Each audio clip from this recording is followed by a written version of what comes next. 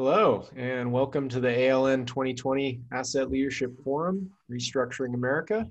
I'm Nick Knoke, the Director of Technology for the Asset Leadership Network, and I am very excited to be starting off today's event, Demystifying Standards and Certifications.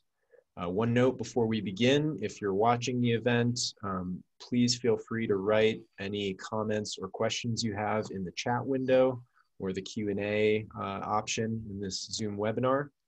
And now, without further ado, it's my pleasure to introduce Dominic Townsend, President of ABS Quality Evaluations and ALN Board Member. Thank you, Nick. And thank you, everyone, for joining us today during our session for demystifying the certification process. My background a little bit, I am a board member of ALN, but I also am the President of ABS Quality Evaluations. And our organization is a global organization that performs management system audits. And one of the programs that we do offer is ISO 55001, which is the certification standard for asset management for organizations that really want to drive their life cycles of their assets throughout their organizations.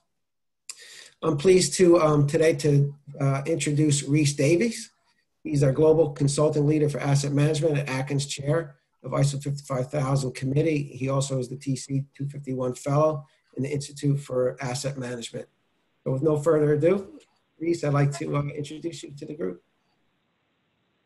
Thanks very much, Dominic. Really pleased to be here. I'm glad to be speaking to you today. Nick, I think you're going to run my slides for me. Yep, I will start them momentarily, Rhys. Lovely, thank you. So yeah, as Dominic said, I'm for my sins, I am the chair of ISO TC 251, which is the international ISO committee that looks after the ISO 55000 series of standards. So I attempt to lead 35 countries, which sounds very grand, but in practice tends to be more a matter of I prevent fights breaking out and try to make sure that some of the quieter countries get their voice heard, which is important. Can I have the next slide, please, Nick? So that's a little bit about me. I'm not going to talk about that. I think these slides get distributed later. You can read that to yourself. But the main thing is I've been heavily involved in the Institute of Asset Management, which has chapters in the US and in Canada. My current role at Atkins and across the SNC leveling group of companies is as a kind of center of excellence focal point. So I provide support to any members of the Atkins or SNC leveling group of companies on strategic asset management. So I've been around a few different industries, which means I know not very much about a very wide range of things.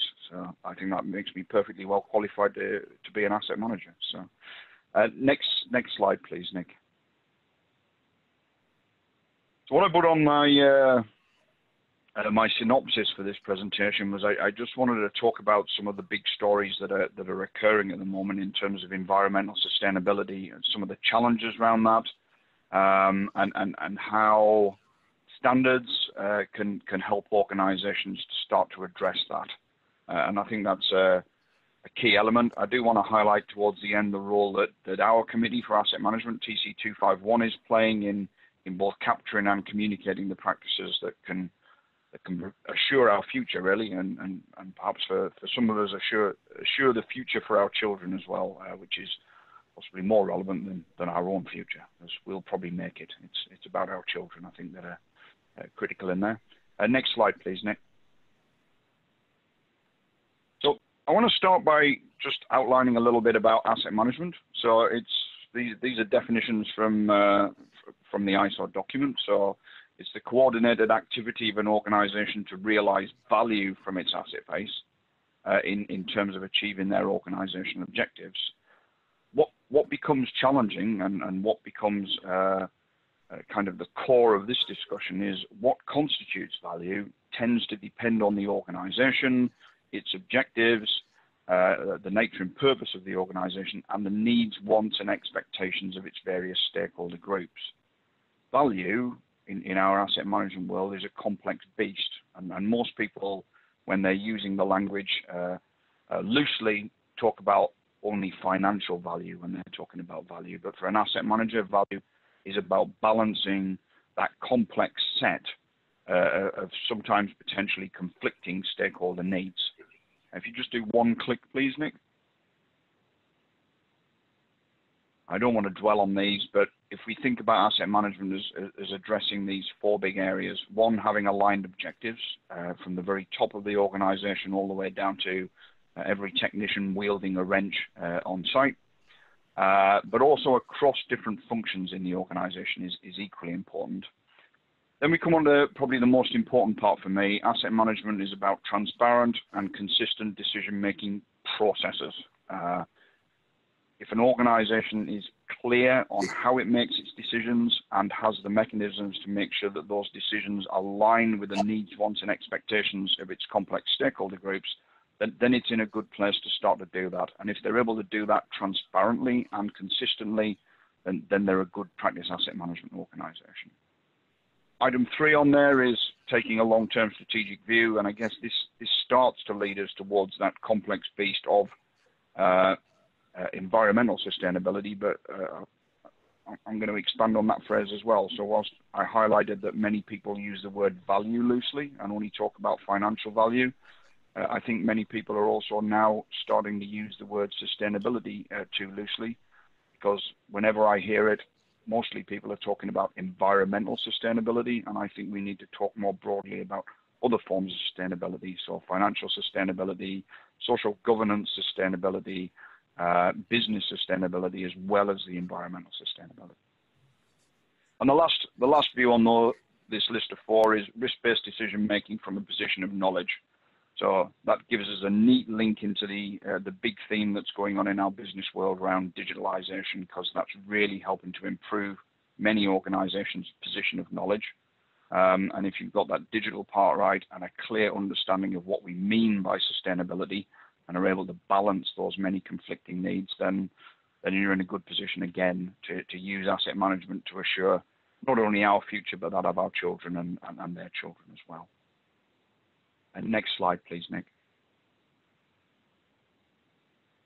So because ISO 55000 is a management system standard, and I noticed Dominic's mentioned certification, I'm not going to talk about certification much, but I do want to talk about some things associated with the standard and certification, because I want to focus on the role of standards in helping organizations understand, share, and adopt best practice. Let's go a little bit back to first principles, which is, why do organizations have procedures in the first place? Well, most people have procedures in their organization because everywhere they've ever worked has procedures. So there's this inbuilt tendency to think that we need procedures because we have procedures. But actually, a procedure is only there to manage risk, and specifically to manage risks associated with achieving our objectives. So a good thing I always do with my clients or people I'm training on asset management is, if you come across a procedure or a process or a work instruction and you don't understand why it's there and you can't find a particular risk that it's managing, it's probably a good practice to challenge why we have the procedure in the first place. Next click, please, Nick.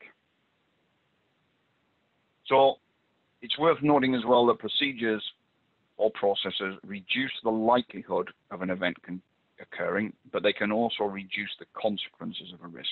So it's worth just thinking about that. If we think about safety risks, the procedure that requires you to wear personal protective equipment is there to reduce the consequence of a risk. It doesn't change the likelihood of it occurring, whereas you might have other barriers in place that do reduce the likelihood of an event occurring. So there might be exclusion zones or protective barriers that prevent people getting within the danger zone in the first place, reduces the probability of the event occurring, and then your PPE reduces the consequences of a risk. And I always like to remind people that different procedures either reduce likelihood or they reduce consequence, and some procedures can reduce both.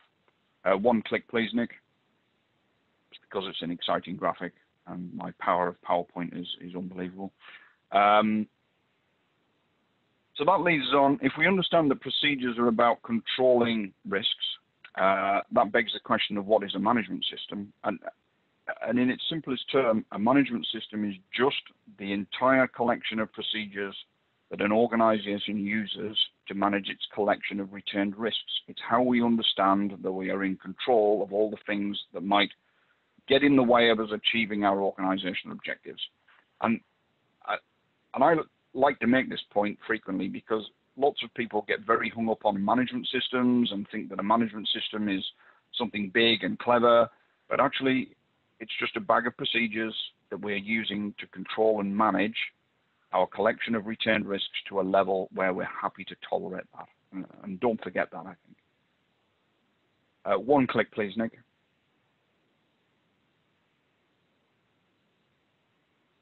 And what this looks like in practice. One click. So most organizations have various collections of procedures. You might have procedures in finance to control fraud or manage people's expenses, make sure payroll happens. You might have IT procedures to deal with cyber risks or make sure that users are able to access the things they need or not access the things they don't need.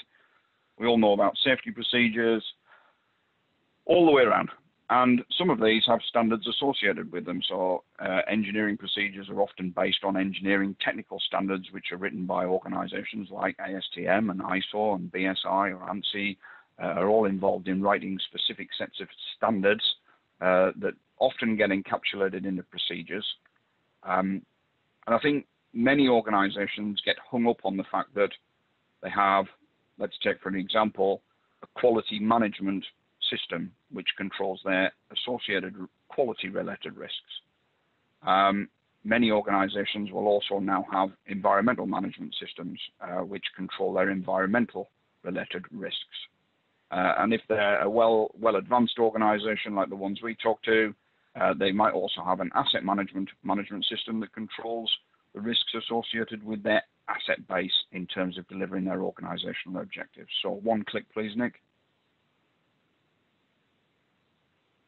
Now, what's worth mentioning here is that these management system standards, ISO 9001 for quality, ISO 14001 for environmental management, 45001 for occupational health and safety, they are just a standard. They are not a management system in themselves. They are a standard that describes what a good management system should look like. And in practice, they overlap with all of these collections of different procedures. So I am often hugely upset by organizations when I visit them where they say, and here we have our quality manual and it describes our quality management system and it's compliant with ISO 9001. In isolation, that's not too bad. But then you go over and they say, here's our environmental management system handbook and it has a different set of procedures in that manage our environmental related risks in accordance with ISO 14001. Now I think that's wrong. Many organizations should just have all the procedures they use to manage their environmental risks, their quality-related risks, their occupational health and safety-related risks, all their wider risks associated with their asset base. And one click, please, Nick. And I think this red circle here is the organization's management system. And if they are doing it right, and if their certification body is doing their certification assessment correctly as well, they should be steering their way through the organization's collection of risk management processes for finance, for information, for safety, for engineering, and checking that they have all the necessary parts in place against those management system standards. And the question is, why is that important? Well, it's important because those management system standards represent the collection of what good looks like. What is the good acceptable level of quality management? What is the good acceptable level of environmental management? And it defines a minimum set of risk controls, if you like, that you need to have in place to be compliant with those standards. It's not something you should just blindly adopt and claim I have a quality management system. So let's look a little bit at ISO. One click, please, Nick. Just to highlight, ISO is the international organization. It has 165 national standards bodies, and it brings together experts to share knowledge and develop voluntary, consensus-based, market-relevant international standards. And I think some of those words in there are particularly relevant. Buried in the front of every ISO standard for management systems is a couple of paragraphs that describe that all of these standards are voluntary. They're not mandatory. In some jurisdictions, you tend to find that regulators or governments might make them mandatory for some industry sectors. But when we write them, We are written on the basis that people will adopt them voluntarily.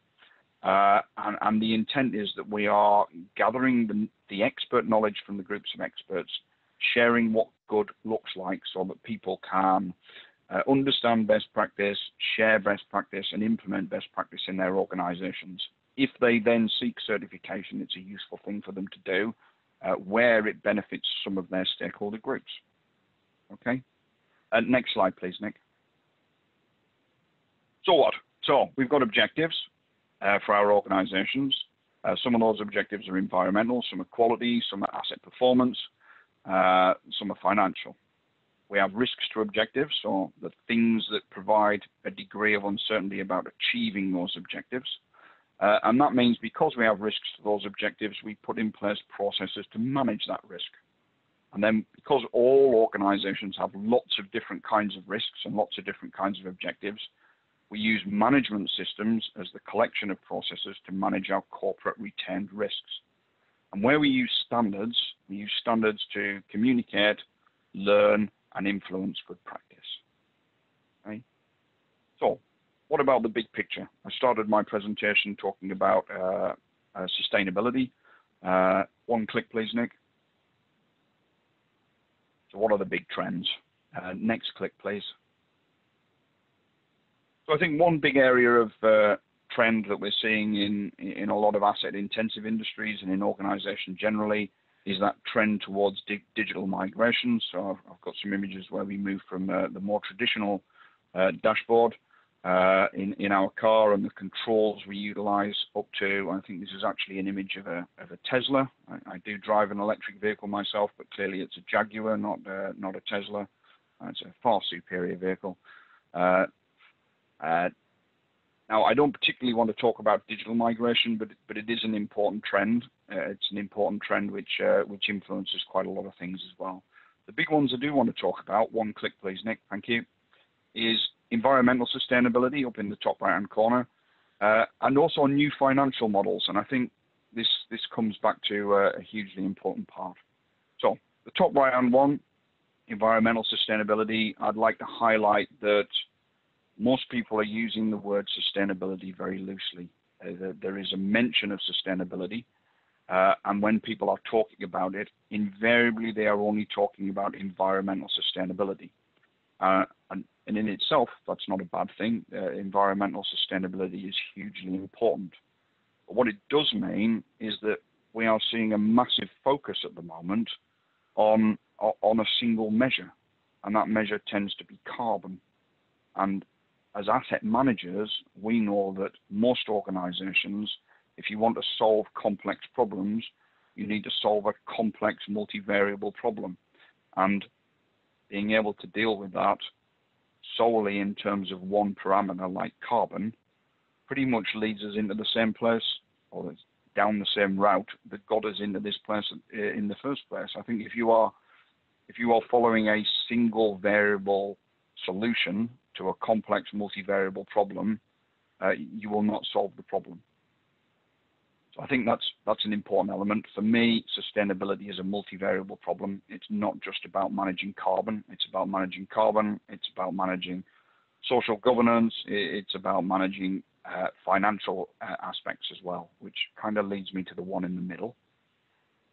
For a number of years now, we've been familiar with phrases such as the triple bottom line, which has been trying to get organizations to move a little bit further on than just financial criteria for making decisions, which comes back to my other misused word earlier on, which is value. Usually when people are saying my initiative will add value, they are only talking about financial value.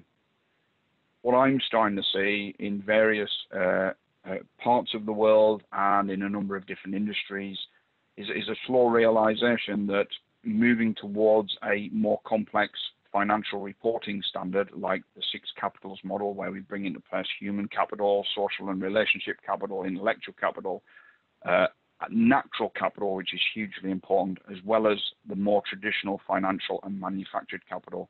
These things are coming. We are certainly seeing our regulated wastewater industries in the UK and in other parts of Europe becoming more interested in regulating those industries using a broader integrated reporting frameworks such as the six capitals model, which is becoming more complex. Now, to summarize some of these things on here, you will hear a lot in the media and from commentators about sustainability being about the environment and being about carbon, one-dimensional description of a multivariable complex problem. When we then start to look at financial modeling, we're seeing a slow evolution away from the single measure of dollars, pounds, euros, yen towards six capitals, and that is also therefore a complex multivariable problem. And my argument, and I think where we're starting to see things develop in the standards community, is that asset management as a discipline has a history of dealing with complex multivariable problems and balancing the needs of multiple stakeholder groups. Next slide, please, Nick. So, standards, in my perspective, are a good means to gather good practice, influence good practice, and then also communicate good practice. So, the problems like environmental sustainability in its broadest sense, not just carbon, is a multivariable problem. Moving from a single measure of value like the dollar, pound, yen, euro towards wider financial models like the six capitals is also a complex multivariable problem. We think as a community of asset managers, we have a much better understanding of managing complex multivariable decision-making problems, and we need to develop that thinking both in our existing communities, and let's be clear here, the asset management standards community has an audience, but we also need to develop new standards for different communities. And I think historically, the standards community hasn't been great at reaching out to one hugely influential group, which is that group of financiers and investors. Next slide, please, Nick.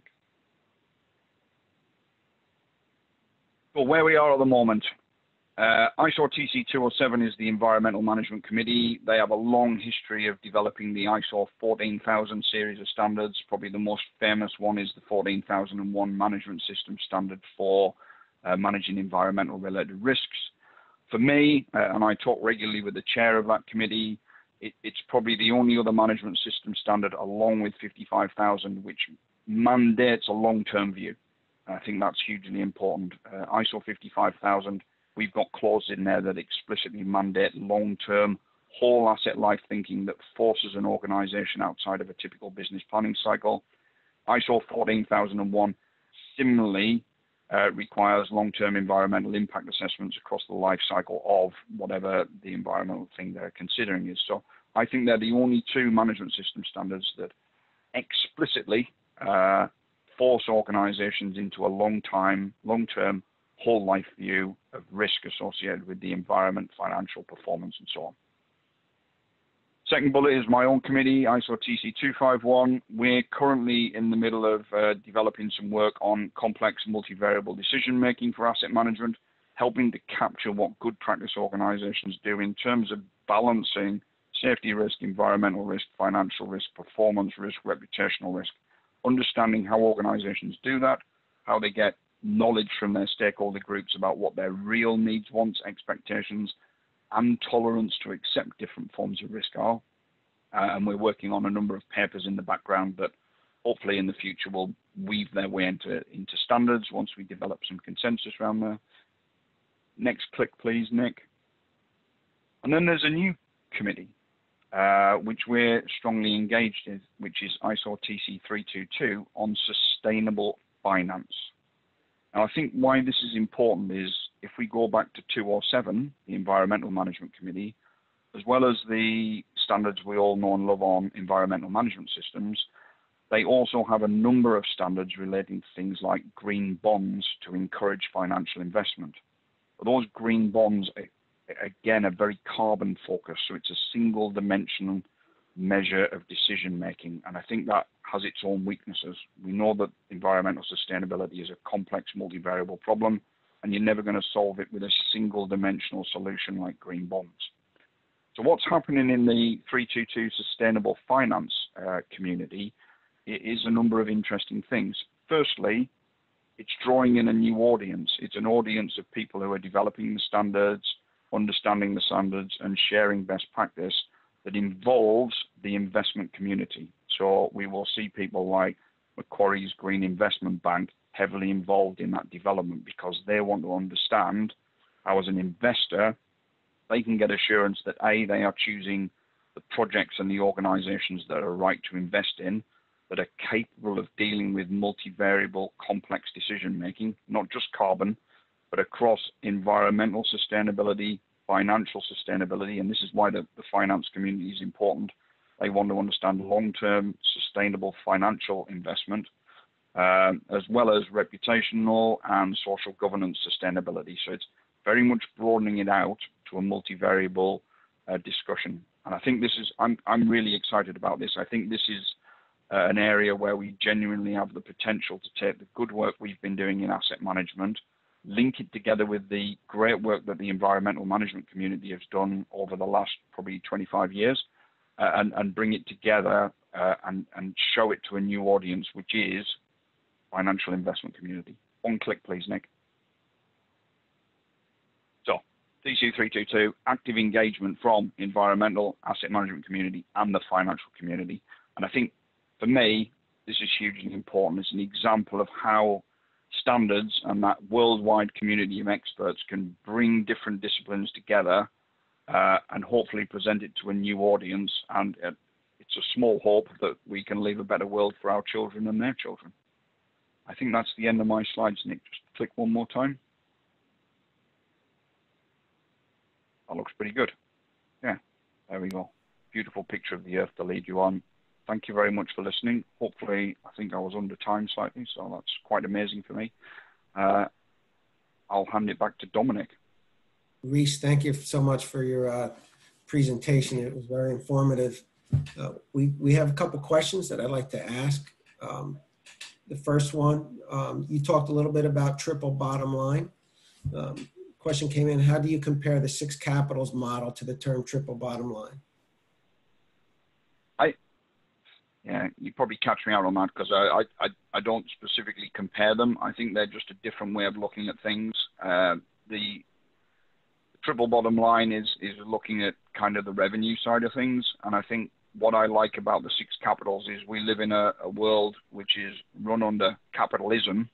And I think by looking at capitals, different forms of capital, that's probably a more sustainable long-term way of looking at it. I think what's interesting about,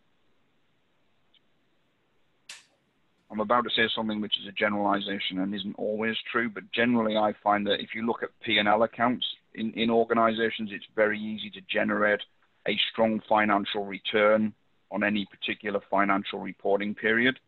But it's much more challenging to generate long-term position changes on the balance sheet, which is the capital element of it.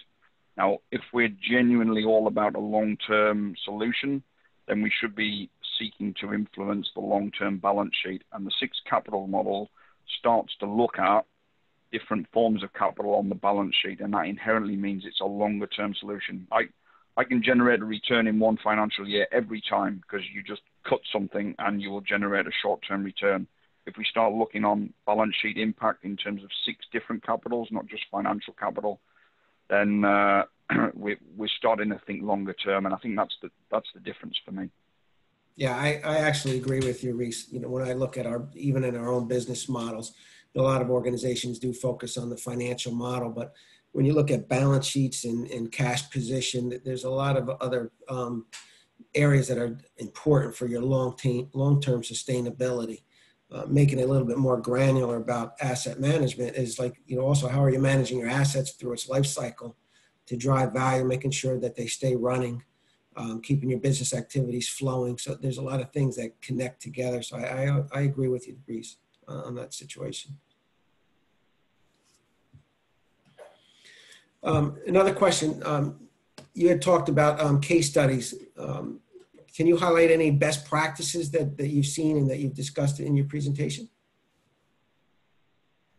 I think there's a number of best practices now around multivariable decision making. I quite like what a lot of the Dutch utilities do. I think in the Netherlands they have a very open approach to discussing different stakeholder needs, and certainly they're able to do something that we we don't do very well in the UK, certainly in terms of trying to balance financial performance and the one that's always difficult, safety performance. We tend to come out with words like safety is the most important thing, but in practice, when you look at how organizations genuinely make decisions, the words will say safety, but usually financial performance tends to dominate in some way. And I think the Dutch have a very good way of being open and transparent about talking about how they balance safety with environment, with people, with finance. And I think the Dutch utilities have some really good examples.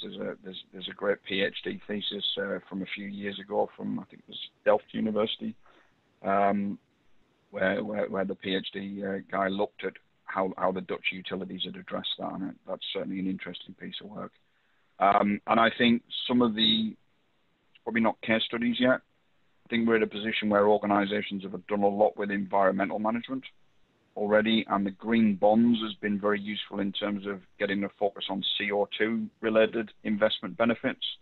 But the stuff that's going on in TC322, and we're not there yet, but we do have the finance community involved in the discussion, and we're talking about how we balance long-term environmental sustainability, not carbon, sorry, carbon's clearly in there, not just carbon, but also long-term financial sustainability and other forms of environmental impact.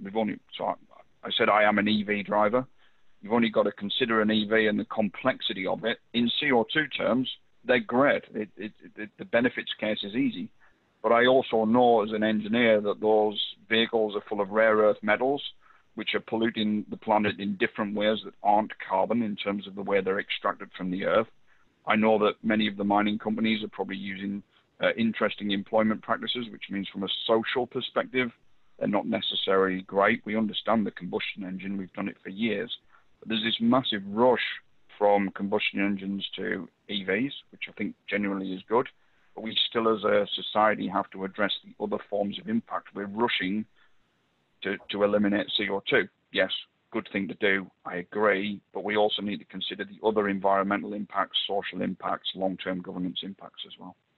And that's still to be addressed. And we have those discussions in TC322. It's one of the most exciting things I get involved in. Perfect, thank you. Another question, do you include opportunity management in your consideration of risk management? Yeah, most definitely. You may be aware that there's a massive argument raging in the standards community internationally about risk and opportunity, and I'm not going to engage in it. It's an argument of semantics, and for me, I'm interested in helping organizations to make better decisions about managing uncertainty. I don't quite care whether you call it risk or opportunity. And there is a massive argument in the standards community, which I'm sure you're aware of, Dominic. There is. and it's semantics as well. They're just arguing over words. We all understand we need to manage uncertainty and manage risk or opportunity, however you call it. It's becoming a barrier to the real problem, which is talking about where we spend our money to get best benefit. Very true. There's three main objectives with this standard: better control over daily activities, higher return with your assets, and then reduce the total cost of risk. Can you give us some examples, particularly with the higher return of assets? What are some of the methodologies organizations will measure and monitor that?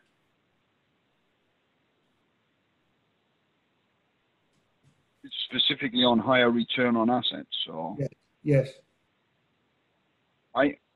I'm not sure that many organizations do that well. I still think they focus. So I work for a consulting organization. I know that my route of entry into most clients is generally about reducing capital expenditure or reducing OPEX expenditure, and that leads you to the asset investment planning and the asset performance management. Those are my routes in. They're inherently short-term routes, but as a person, as a consultant, I'm interested in making sure that they then start to think long-term. I certainly have discussions with organizations about long-term return on capital employed, return on assets on the balance sheet are good measures, but I think many organizations still quite short-term, even those that are openly adopting asset management and talking about whole life costs. There's still a step to get them to genuinely think about long-term return on assets on the balance sheet or return on capital employed. And there are some organizations doing it better than others, but we're still some way away from that. Excellent. Thank you, Rhys. I think this was our last question that was posed. I appreciate your presentation. It was very informative, and me personally, I've learned a few things myself, so I thought it was awesome. Thank you. Oh, thank you very much, and when you're in Manchester, give me a call. I will. I certainly will. Next, I'd like to introduce Jim Dieter. He's our CEO of the Asset Leadership Network. He's been our pioneer leading this group. So, Jim, welcome. Hey, another great day. This conference is really working out, being a virtual conference. What a great concept, and really appreciate Rhys's comments and the good questions. One of the things we wanted to do with this session is to help get people information about the different standards like 55,000, and Rhys, of course, expanded beyond that. It's great. But to understand different standards that are available and standard sources, we'll be talking more about that, and different kinds of certifications. And it's when people are just getting involved, it's not often clear when we say certification what we mean. So we've talked about ISO 55001 certification as an organization, which of course is, can have great value to organizations, but organizations can pursue 55,001 practices without getting certified. Similarly, people can be asset managers, asset leaders, without having a professional certification, but there's many available. The Andrew James Advisory Group, Richard Utevilligan and Lindsay came to the ALN a couple of years ago with the thought of developing a program around ISO 55,000 training, because we saw that there was lots of good certification and training programs in asset management, but there wasn't one that focused on user level practitioner knowledge just on ISO 55,000. So ALN perspective, we try not to compete with other organizations. We try to find ways to work together rather than competing. But we saw this as an opportunity. So I was actually involved with AJAG and helping develop some of the materials on a consulting basis. But Lindsay will be telling us some about those materials and the certification that we developed, the A55K certification. I find it exciting because I've used this process, the training and the certification with clients. And it has value just as individuals to take the class, absolutely. But the stunning practice of using it, I believe, is to take it to an organization where you're starting an ISO 55,000 implementation and get everybody in the room that's going to be the key individuals involved, and get everybody on the same page on ISO 55,000. It can save you an enormous amount of time and money to get people speaking the same language. One example I was involved with, we had experienced quality person, we had experienced government property management people, we had an experienced, a relatively new facilities management person, we had some senior leadership people, so a lot of smart people, different backgrounds, and they knew how to spell ISO 55,000, and that was about it. And we went through this training class, and boom, everybody was ready to go. We were really, I can't imagine how much time it saved in our implementation, just having everybody on the same page. So with that, I'd like to introduce Lindsay Ziegler, and she can tell you about the training, because she is really, the AJAG and Lindsay and Richard Utevilligan have really taken it to another level. So welcome, Lindsay. Thank you, Jim. I'm going to share my screen real quick here. Cool, perfect. All right, so since you already said I'm going to talk about training and certification, I'm just going to blow right on past that slide. So I wanted to start by saying that there are two types of certification to ISO 55,000, individual and organizational. And so organizational certification says that your organization is complying with the shall statements in ISO 55001. Whereas individual certification, and this is what the ALN's A55K professional certification is, that certifies that the individual has the knowledge to participate in and contribute to ISO 55K asset management efforts. So my organization, the Andrew James Advisory Group, or we fondly refer to it as AJAG, provides training that qualifies an individual then to sit for the exam. There are plenty of other certifications out there. IAM and SMRP have them. Most of those are more focused on asset management activities such as maintenance and engineering. So you will see things like mean time between failure, mean time to repair, maintenance intervals, those types of best practices. And those programs and those certifications have value, but they don't really concentrate on the standard itself. Why do we care? Well, right now, ISO 55000 is gaining momentum in the US in particular, and in federal government agencies. Earlier this year, the Office of Management and the Budget, or OMB, released a circular dealing with federal real property management, and in that circular, they specifically called out ISO 55000 compliance. That was kind of good news to us because a couple of years ago, the GAO came out with a report that urged better asset management, but they stopped short of actually recommending ISO 55K. So we were kind of happy to see this OMB report. The result of that report is that now federal government agencies and the consulting and software and other firms that have government contracts have become a lot more focused on what is this ISO 55K and what do we need to do. And as a result of that, professional training and certification is also gaining. So we currently have 77 individuals that hold the A55K professional certification designation, and I expect that to be 82 by the end of next week. In this year alone, AJAG has trained 50 individuals in 3 firms, and all but 5 of them at this point have achieved the ALN A55K certification, and the other 5 are scheduled to take the exam within the next week. One single firm, LMI, has 46 certified practitioners so far, and they've established an ISO 55000 community of practice. So clearly, this is something that is gaining attention and that organizations are really getting interested in. So what kind of course offerings does AJAG provide? Well, of course, we have courses in both on-site and remote formats. At the moment, we're not doing on-site courses due to COVID-19. Everything is being offered in remote. The courses that we have a full ISO 55K/A55K training course, and that is either 4 days on-site, which we hope, against hope, we'll be able to resume next year, or a 2-week online hybrid format, and we'll talk in a minute about what we mean by that. We also have an executive overview class, which is a brief for your executives who don't have any idea what ISO 55000 is.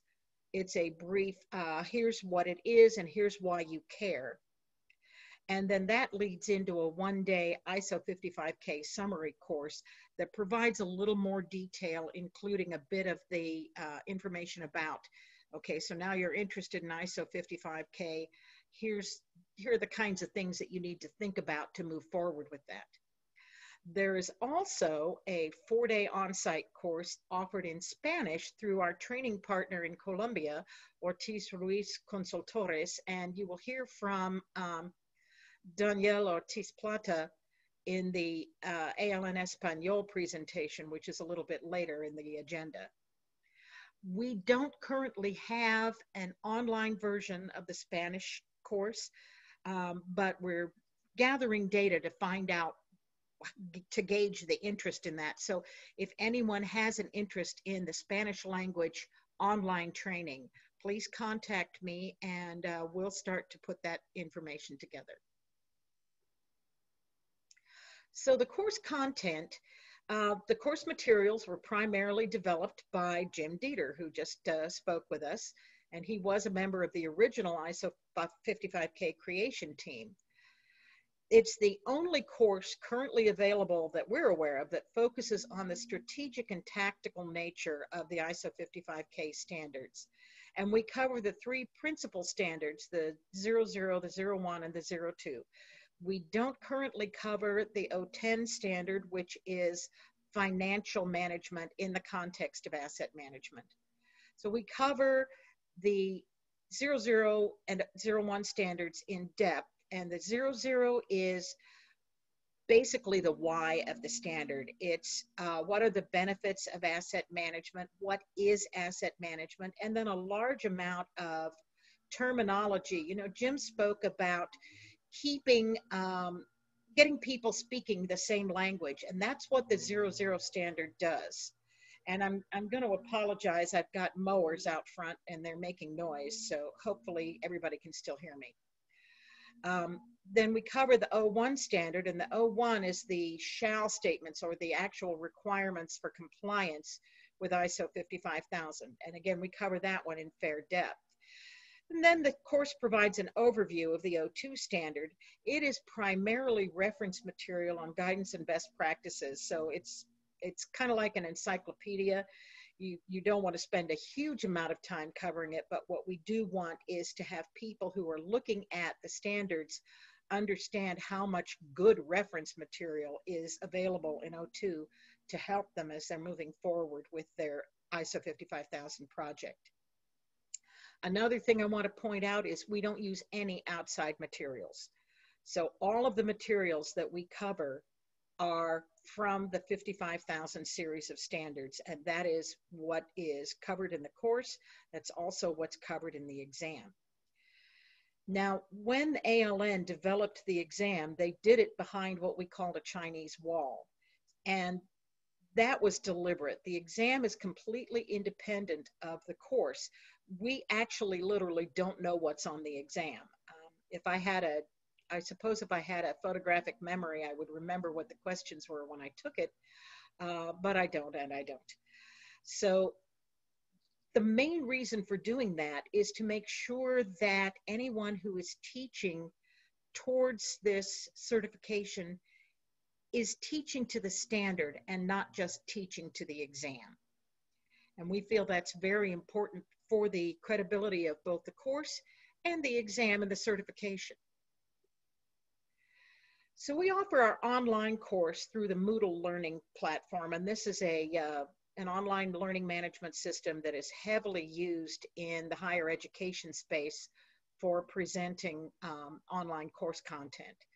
And our course includes lectures, online exercises and quizzes, and then live instructor-led discussions that cover the online exercises, and also preparation of a strategic asset management plan. And that is based on an asset management case study, which we have developed. Why do you want to train with the Andrew James Advisory Group? Well, we are the first organization to have training accredited by the ALN. We have a 99% pass rate, which is, we feel that's pretty good. Taking the course gives you access to experts in leadership and strategy and in various industries. So you get a lot of networking possibilities when you're taking the course. And we feel that that can definitely provide value to individuals.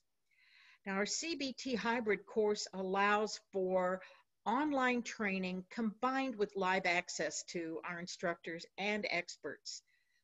And we also present what we call special topics, which are 1 to 2 hour lectures, including one on federal real property management, data management and governance, leadership and change management. And we are continually developing new special topics as time goes on and as we are working with other industry experts. So I want to take a second and just give you a little quick glimpse at the learning platform. So this is the Moodle learning platform. I've made it really big so everybody can see it. as you can see over here on the left, there's a navigation pane. And then over here on the right is the actual course content. And we have a welcome statement, and then we get into the actual course materials. Anywhere that you see this piece of paper with a corner tab down, that's a lecture. So I'm going to go click on the course introduction lecture, and this is what they look like. And then you play and listen to these lectures. And then you can navigate up there in that pane as well. So we have a lecture on an introduction to ISO 55000 that talks about what the standard is, how it developed, and kind of the history of the standard and what it's for. Then we go through the core concepts, and you'll notice that we have, now here we have a lecture on assets, and then we have a discussion. And we ask questions that are designed to make people think about what they're learning in the standard. And then we have people post responses to these. And then these are the basis for our live class discussions with an instructor. And then at the end of each major section, we'll have a quiz. And these quizzes kind of look like this. So you go into the quiz, and you'll see there are true, false, multiple choice questions. I don't ask any essay questions because I feel like the discussion topics provide all the essays that we need. And once you filled out the quiz, then you can take the quiz as many times as you want, because the purpose of these quizzes is not so that we can report your grade to your manager. The purpose of the quiz is to help cement your learning. I do, as an instructor, look at the results from the quizzes, but I'm looking for two things. If there's a question that most people have missed, then either it's a bad question or we've missed something in our training.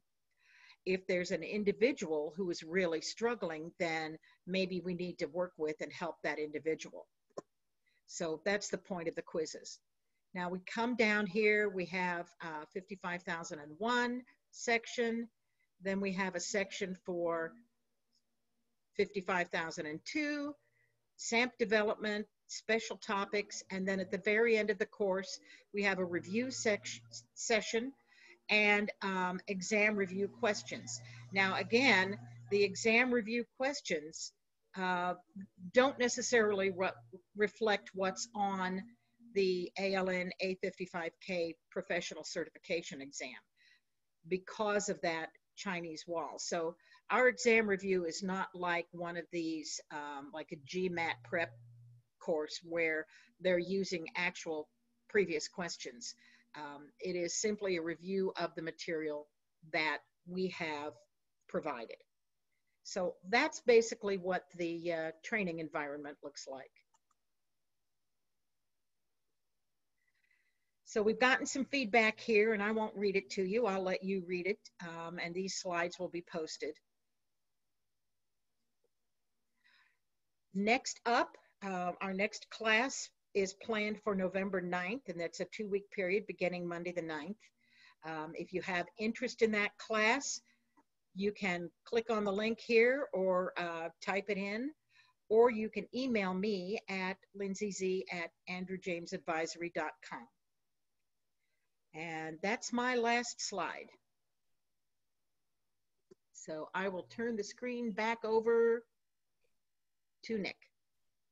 Thank you, Lindsay. Yeah, I'm going to be quick because I know we're running short on time already, but Lindsay talked about the ISO 55000 professional certification program with AJAG, and I'm going to talk briefly about the ALN A55K professional certification exam, which is kind of the culmination of the course.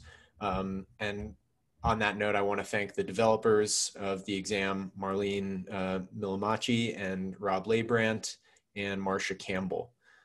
They were the developers of the actual questions and kind of in charge of making sure the exam is something that tests a student's knowledge on the standard itself, ISO 55000.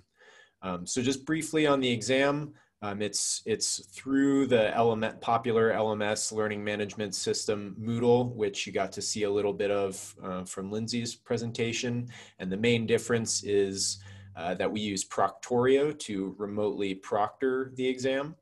Proctorio is a fully automated software that uses artificially intelligent facial detection technology and a host of other tools and data to really ensure a secure testing environment while protecting students' privacy. And so that's of course important because we want to be able to administer the exam remotely to as many test takers as are prepared, in case there's an influx of interest in the course and the exam. We'll be ready for that because we have this remote proctoring capacity. And again, just wanting someone to make sure that there's no questions leaking or other materials being used on the exam. We just really want to ensure that our certificate means something and reflects the knowledge and understanding of the student that received that certification. So really that's all I wanted to talk about, just kind of the exam being similar in form and the culmination of the course and how we make sure that it is a test of students' knowledge. And I think just for time's sake, I'm going to pass it on to Rich Culbertson, and he will start who is a ALN board member and ALN senior fellow, and he's going to start the panel discussion now, I believe. Rich, you around? Can you hear me? Hey. Yeah, I wanted to do just a few charts here real quick, just to kind of an overview, then we'll hit on some of the panel discussion. I'll get that started for you real quick here, Rich. I'm also chairman of E53 Asset Management Committee. And Jennifer, Tursi will talk about that a little later as well. Next slide. Next slide. See my name and all the other folks participating. I want to go through, part of this demystification. And so I want to focus on some clarity of certain issues. And I believe, for example, the definition of asset of ISO, that it's 55,000, changed everything. In other words, that definition, item, thing, entity,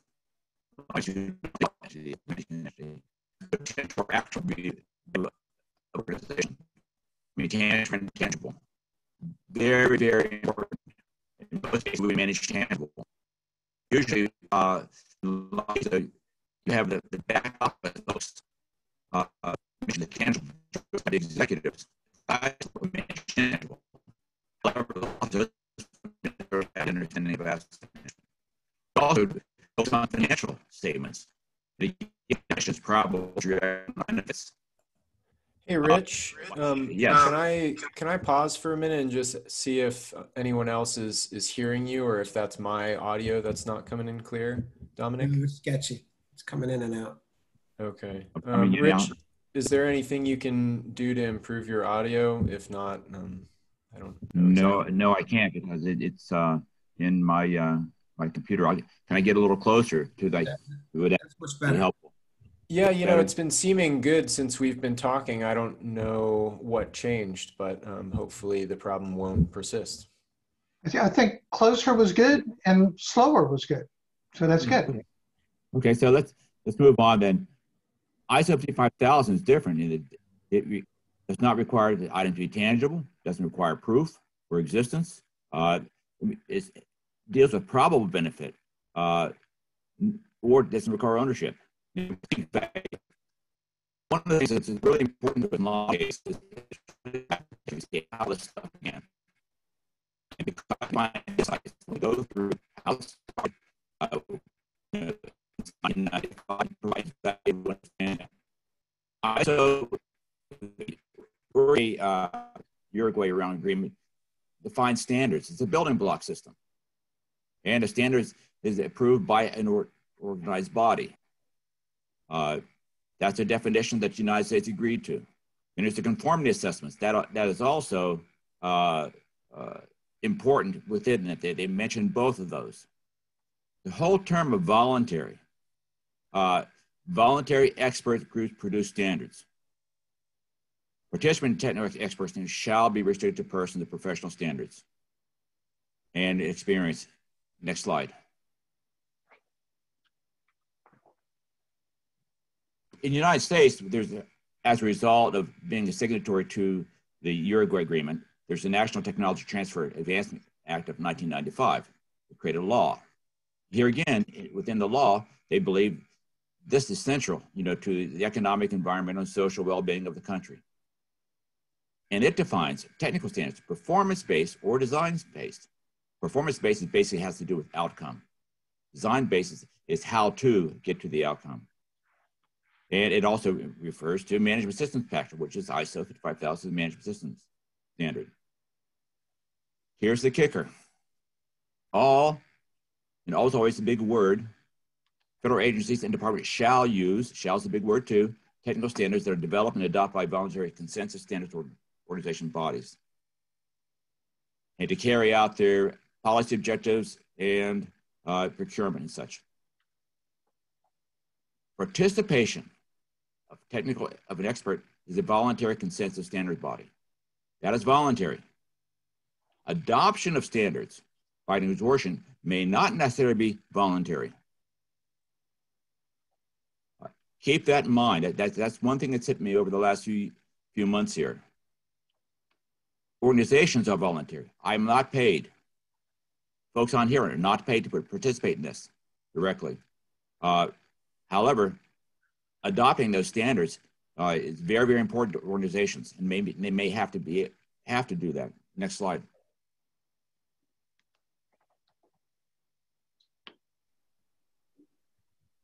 OMB circular, A119. You'll see the small b there.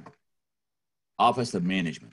That's the management of the government, the executive branch. And here again, here's the instructions to the federal agencies and the participation and use of voluntary consent and conformity assessment activities. Development standards on performance rather than design. That's important. Performance rather than design. Incorporating reference into regulation. Again, you can make a standard or regulation by incorporating this reference. So what's the policy for the federal use of standards? All federal agencies must use voluntary consensus standards in lieu of government unique standards in the procurement regulatory activities, except where inconsistent with law and otherwise impractical. Therefore, it's important for those of us who are involved in standards to make sure whatever's in there is consistent with law and practical. We'll provide this on the ALN website, as far as what this looks like, our references and such to this, so you can get a deeper view of what's required. Next slide. Here I've created essential government building block framework for a successful organization. And so when you go to this, you go from the bottom to up. And here again, you have fiduciary requirements. You've heard the word fiduciary a lot today. Here too, there are fiduciary requirements upon organizations that's imposed upon them. Mission, then my viewpoint, you go to internal control type framework. Usually that's either CASO or the GAO Green Book. Then above that, you have built in the assurance that's required. That assurance can either be internal or external, based upon the GAO Yellow Book. Then you also review applicable laws and regulations. Then above that, international management system standards. Then internal policy, contracts, and other obligations. And above that, you have to have the willingness to do it, the competence to do it, and wherewithal to meet the objectives. Those requirements are in there in order to reach mission success. On the right-hand side, as far as meeting requirements, that's how an organization must react to those fiduciary requirements.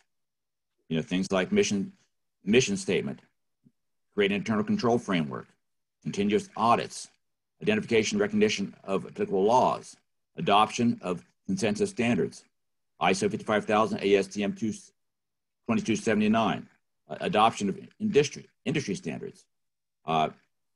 Then again, incorporating this with things like alignment, requirements, assurance, policy plans, practices, process, and performance. And then eventually providing resources. Then assurance to mission success.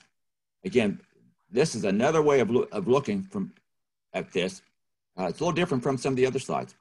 I think what we've all seen, however, all this stuff is true. Depending upon where you sit, you may use a different type of model.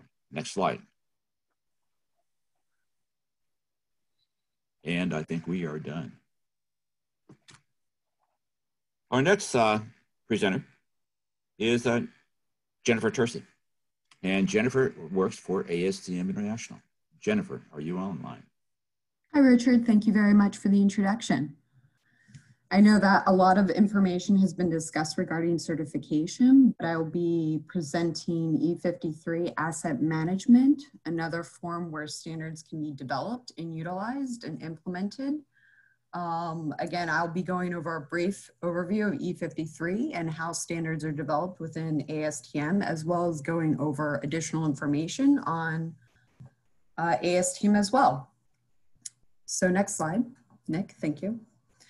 So ASTM E53 Asset Management has been formed in 2000, the calendar year date of 2000. We have over 170 members with 12 different countries represented.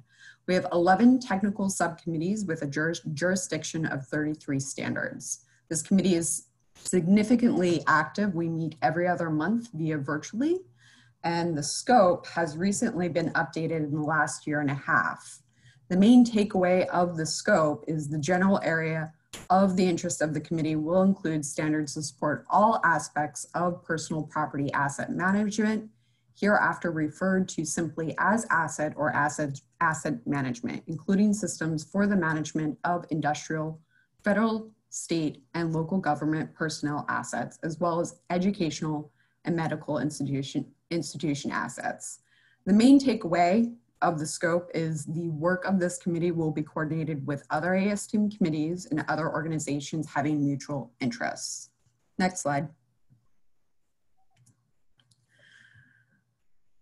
Here's a list of all of E53 technical subcommittees. I'm not going to go through every subcommittee.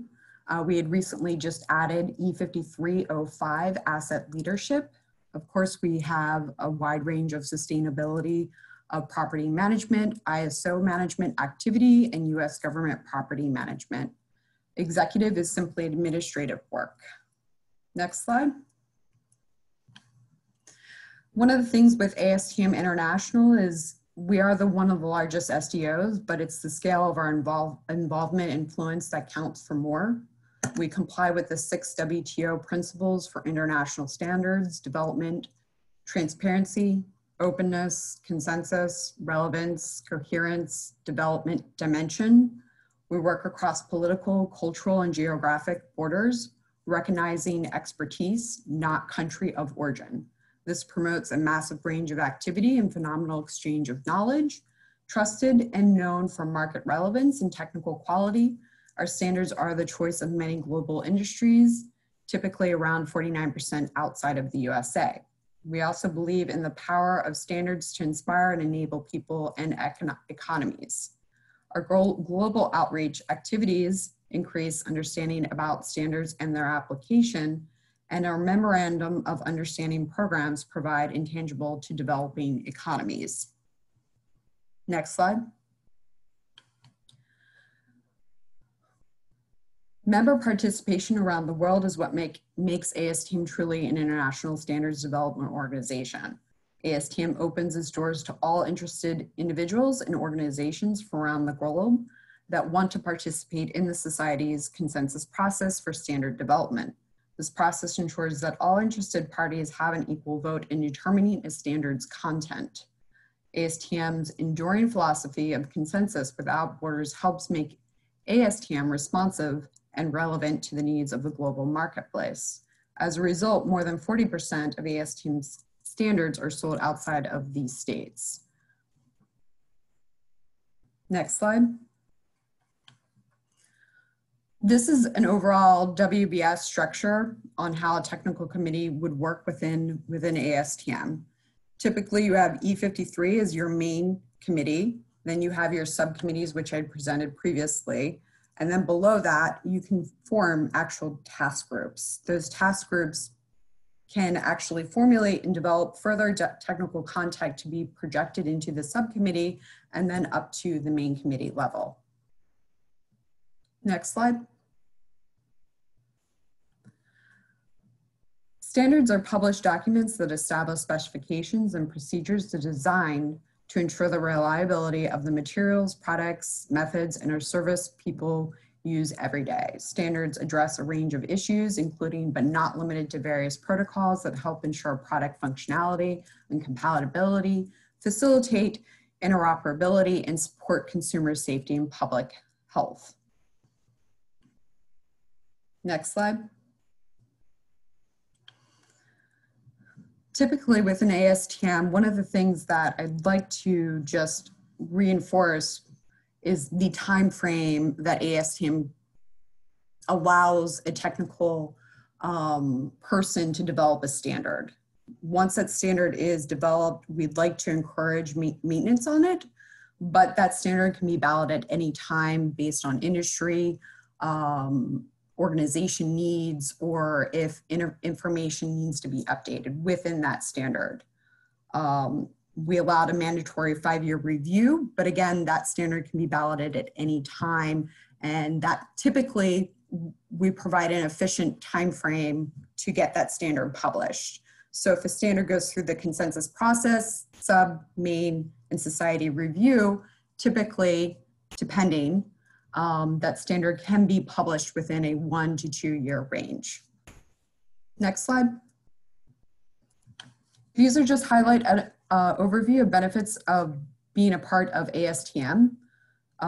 Obviously, everyone has a voice in the standard that affects the bottom line. We provide leadership training, task group with peers, additional support for meetings, interactive with industry experts and leaders, and additional opportunities to conduct webinars and or meetings at any time. It's very cost effective with the $75 membership, which includes the free volume, instead of actually just purchasing a single standard. Next slide. Again, here's a general overview of different levels of balloting. You have your subcommittee ballot, then your main committee ballot and society review, and then the final stages of COS. Each stage has a check and balance point. So if a new standard is developed, it has to go through subcommittee. That standard will be open on a ballot for X number of days. So anybody that is a non-voter or voting person can review the technical contact and either provide additional comments or negatives. Negatives are never perceived as a actual negative term per se, but allows additional input to further enhance the collaboration improvement of the standard. Next slide. This is just an overall scale of ASTM platform for regarding balance of interest within a subcommittee and a main committee. Classified technical committees are required to be imbalanced. Voting producers cannot outweigh the combined voting user and general interest. This allows a little bit more of a balance between the two. This just kind of illustrates the scale. We don't want to have one particular organization have an overpower of a specific standard. We really want to ensure that there is a collaboration and balance between each sub and main committee. Next slide. Of course, voting rights and voting versus non-voting, one official vote per interest company, all is equivalent to voting and non-voting members. So if you have all are welcome to participate in the technical discussions. All members receive a ballot and are eligible to vote on technical issues. All negatives are considered the same way. So if you are a part of a committee and you do not have an official vote and you have a negative on a sub or main ballot, that negative needs to be addressed. That will blockade the standard so that the technical information needs to be appropriately addressed. Next slide. Member participation from around the world is what makes ASTM a truly international standards developed organization. ASTM opens its doors to all interested individuals and organizations from around the globe that want to participate in the Society's consensus process for standards development. This process ensures that all interested parties have an equal vote in determining standards content ASTM's enduring philosophy of consensus without borders helps make ASTM responsive and relevant to the needs of the global marketplace. As a result, more than 40% of ASTM standards are sold outside the US. This, again, is another diagram on how standards can be developed and go through the voting process. So of course, you don't have to be a member to be in the task group, but you can provide additional input to the subcommittee. And once that standard is developed at the subcommittee level and proceeds to a subcommittee ballot, you would require 60% return required and 2/3 voting affirmative required to move on to the main and society review. The main committee is 60% return required and 90% affirmative required, and society review gets it. That allows everyone to review the standard, and then the final review and approval of procedures is conducted at CO, Committee on Standards. Next slide. This is a broad overview. If a negative is received on a specific standard, there are 6 different resolutions of a negative vote. You can find it persuasive, you can withdraw it, you can withdraw with editorial changes, the negative vote can be non-related, non-persuasive, or the negative vote can be previously considered. Typically when the vote is found persuasive, then that means that standard will be removed from the ballot to allow the technical contact and sub-chair to actually revise the standard to go back onto a sub and or concurrent ballot to be reworked. A negative can be withdrawn at any time, and typically withdrawn with editorial changes is very minor. If it is technical related, then it will need to be revised. Non-related and non-persuasive is typically you will require 2/3 affirmative of the votes to find that vote non-related and non-persuasive towards the technical contact. And previously considered is typically when that negative vote has been casted multiple times by an individual. Next slide. And I would like to thank all ALN for their partnership, as well as providing the opportunity to present ASTM E53 Asset Management. All standards are important to develop and to implement. If you have any additional questions, please do not hesitate to communicate with me or Rich Culbertson, Chair of E53. Thank you, Jennifer. This is fabulous. It is a very good effort in clarifying how this whole system works. And there's some differences between ISO and ASTM, but they're actually, in fact, pretty well aligned. Our next speaker is Jack Dempsey. Jack Dempsey is a leader of TC 251. He is convener of Work Group 4 on improvement. Jack, we'd like to introduce and talk a little bit of your background, and it'd be wonderful to hear your presentation. Thank you. Thank you, and this has been a great discussion. I will be done on time, and it's pretty exciting. I mean, the work that goes into standards is just really significant, and getting a kind of a peekaboo view on how that works is, I think, important and value to people who are participating here.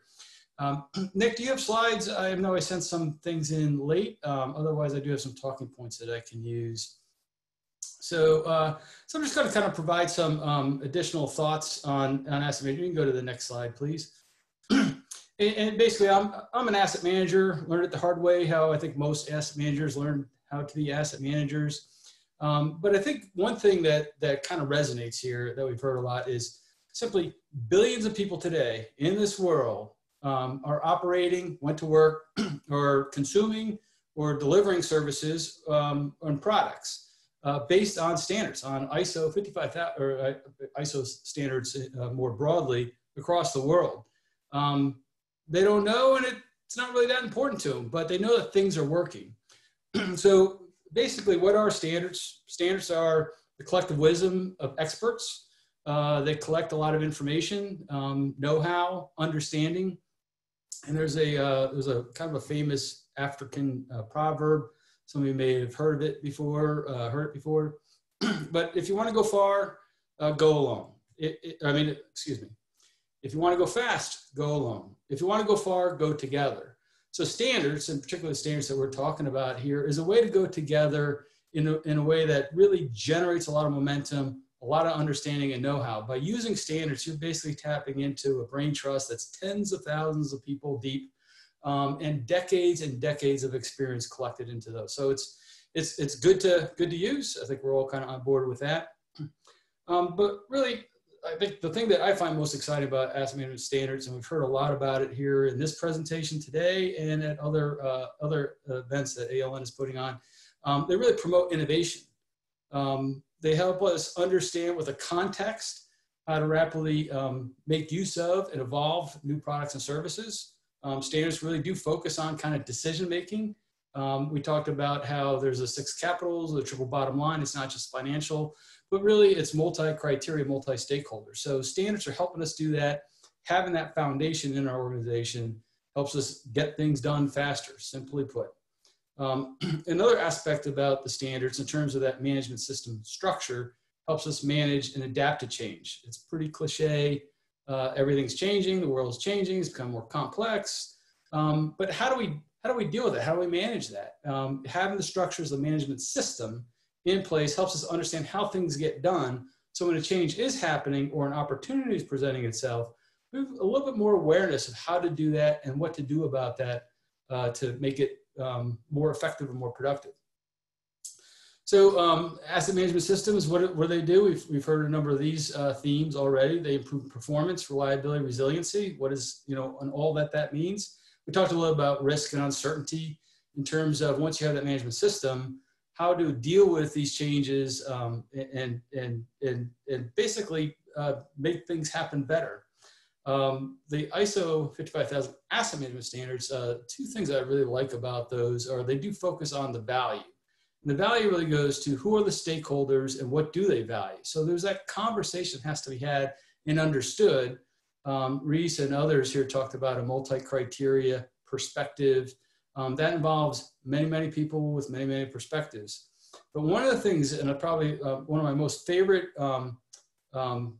pick-offs in the standards, the 55,000 standards, is they're really not about assets. They're about managing the value generated by assets. It's a subtle, but I find it to be a very important theme and understanding.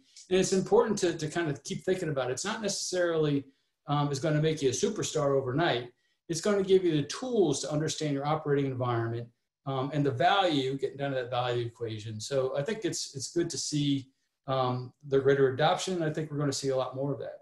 If you go to the next slide, please, just have some final thoughts on this. So, so what do asset management standards do? Or how do you kind of structure the thought process around them? So first of all, they focus on objectives. All management system standards in ISO do focus on objectives. And I think as an addition, Rhys made a comment on the environmental standards, on sustainability, finance, and asset management standards have, I think, a little extra bump in there. And of course, 55,000 is focused on the strategy of how to apply and organize those objectives. It's a management system, so it talks about policy and process. That means lots of things, but it's basically the know-how an organization, the standard operating procedures that are used by an organization to effectively manage to those objectives. Standards are also in the asset management system is built to streamline and organize the activities and workflows. So it's not just here's a structure, here's a rule book. It's really meant to improve, accelerate, motivate, organize, communicate, increase understanding, shared interest in things. And that's the activities. So it's not just here's the rule book. It's basically now let's start exercising them. And that generates a learning process, which is basically a number of feedback loops. One thing that I find very important about the standards, and as an asset management consultant in this area for a decade or more, is a lot of organizations know how to manage assets really well. They know what to do in terms of, oh, I got to do this next. I got to do a planning activity. I got to prioritize a list of projects. I got to go talk to the architect to have them or her, her or him figure out kind of what happens next and make sure the executive's on board. But in the end, the ability to do a plan versus actual analysis. How well did our plan work from last year? Are we learning about how to avoid problems in the future? I think all of us experience places where, man, why are we always hearing this kind of, you know, this part of the game? I mean, I think personal experience in the federal sector, for example, so much of the contracting actions happen at the end of the fiscal year. And every year, like both sides of the equation are like, why is it like this? Well, there's a management system behind that I think if it's looked at in a way on how to organize activities, there might be opportunities to avoid that. I know a lot of people think about that kind of things, but that's what a management system is doing. An asset management system is really looking at how to achieve that in terms of the value generated by your assets, physical assets, intangible assets, and so on. Some concluding thoughts on how to implement an asset management system and using the standards. The first thing is, if there's kind of a switch, you have to understand and accept management systems. Or a systems approach. It's one thing to say, yeah, I kind of learned how to do it this way. I'm going to keep on doing it this way, and we're going to keep on trying to do it better. There's really an important aspect, and I think Lindsay kind of highlighted that in terms of the need to take a step back and really kind of get your heads together in terms of what do you need to do in terms of understanding the terminology, the concepts, and how all that works. That's a really important part, but it also helps you kind of get your game face on in terms of what you need to be doing next. So then you go about, okay, we're an organization, we're starting to figure this out. Now let's do it. Let's establish and use a systems approach.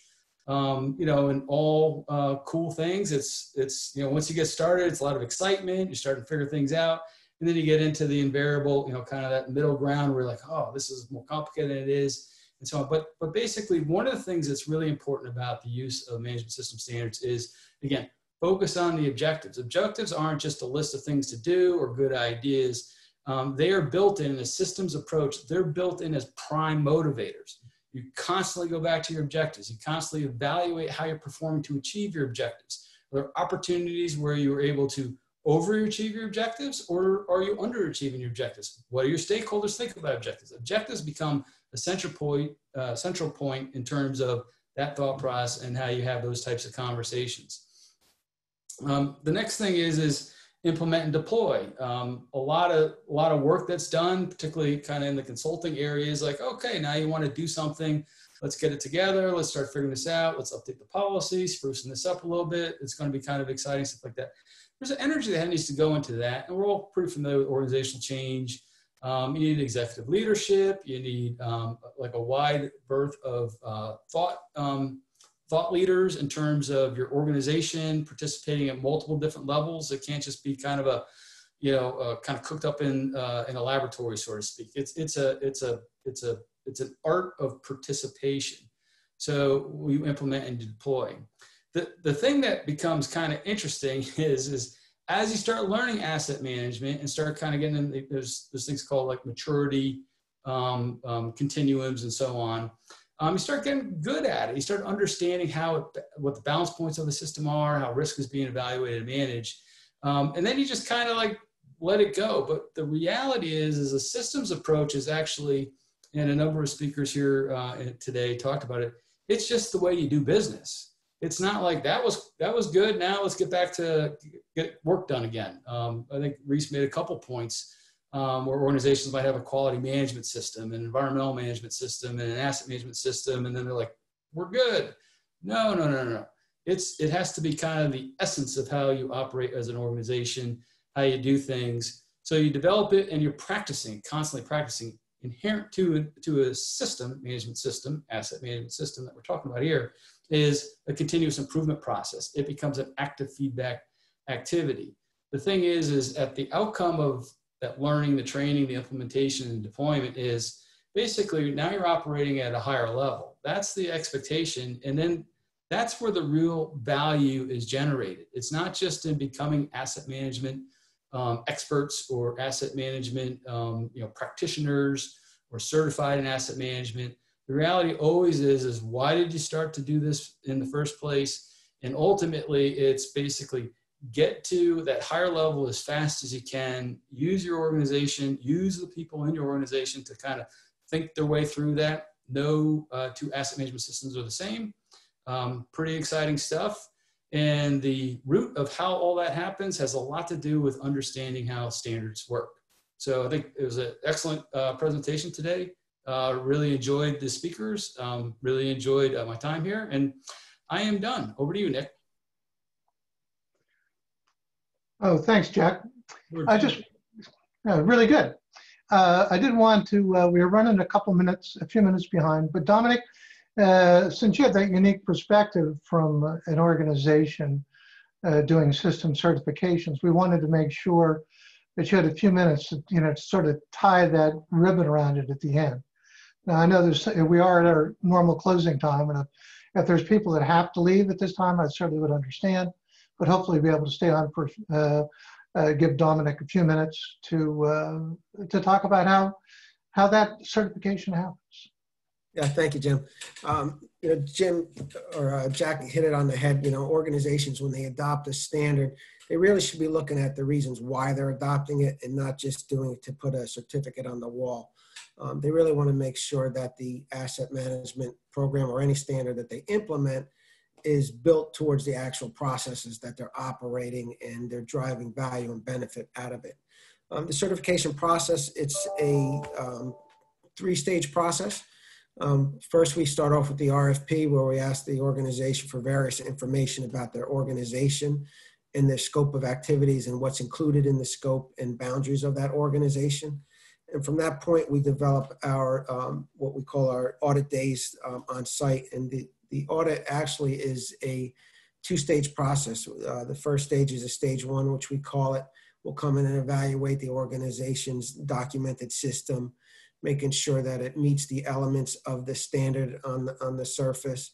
And then if there's any items that need to be addressed before we go to the actual stage two, we highlight those areas, and it gives the organization an opportunity to fix those areas or put more substance behind it. And then we'll go through what is called the stage two audit, where our auditors will go out into the organization. We do our core element activities, which includes management review, internal audits, what your KPIs are and goals. And then we get out into the field and we actually see how the standard has been implemented. And we look at the organization, interview your employees, look at how assets are being operated, and then making sure those are meeting the intent of the standard. And then if all goes well, we issue our certificate, which is valid for 3 years. And we go in and do an audit on an annual basis, which is not as comprehensive as our certification audit, but it covers elements of the core processes and the core areas of the audit, as well as to ensure that the actual management system is still operating effectively. And then what we do there is we have an audit once annually. And then once that period ends, we go into what's called a recertification audit, which is a little bit more in depth. And then if all goes well, again, we issue a 3-year certificate, and it follows the same process. So we do have many clients that see the value in certification. And again, it's really important for organizations to develop a management system which will drive return on value, return on benefits, and to really making sure that you're driving continual improvement within the organization and get what you expect out of it.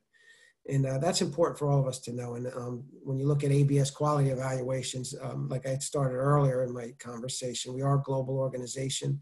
And the clients that we have within our group, we call them our partners, and we really want to make sure that they're getting the value that they need, and they're not just hanging certificates on the wall, but it's really driving the life cycle of assets, return on investment, higher profitability, making sure you're understanding, your environmental impacts and aspects as well. So we're really focused on those type of activities when you're rolling out a management system program.